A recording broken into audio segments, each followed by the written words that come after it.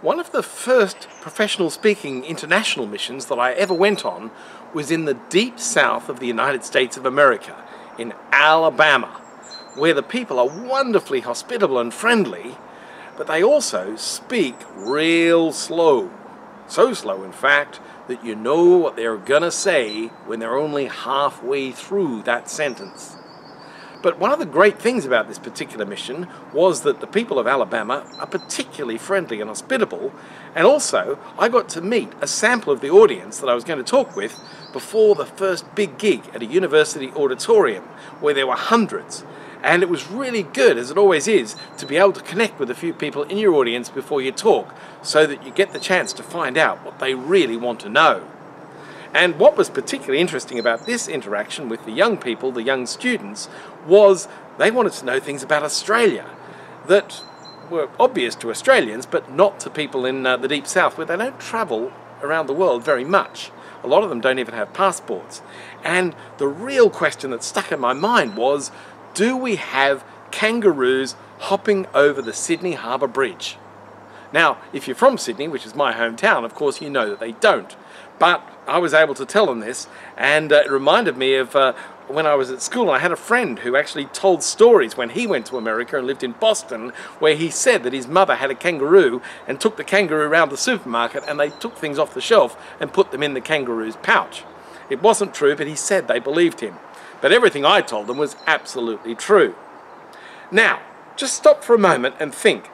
At the moment, I've been painting pictures in your minds about kangaroos hopping across the Sydney Harbour Bridge and in the supermarket, but I haven't, if you look closely, used a single slide to talk with you. No slides out here. And that's the point I really want to make, is that when you're doing presentations, you can connect with people and tell them stories without using slides. So many people these days think I can only do a presentation if I've got lots of slides to show people. And that is wrong.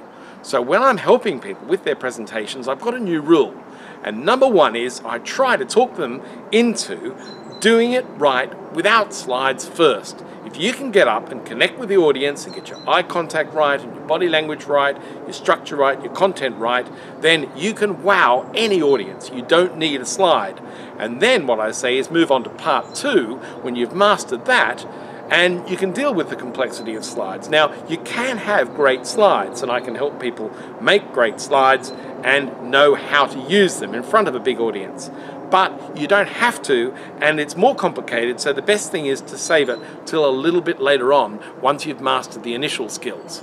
So when you ring up and want to talk about doing presentation coaching for yourself or for your company, then think about that. Think about, am I prepared to have a go without slides first? Because if you do, you'll be so much better.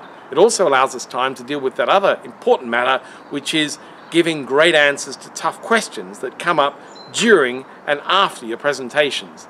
And you don't need slides for that. So, if you do ever see a kangaroo hopping across the Sydney Harbour Bridge or a kangaroo in an Australian supermarket, then by all means get out your camera, take a picture immediately. One day it might make a great slide to show people. But you can do great slides by painting pictures in people's minds without a slide in sight. And I can help you do that.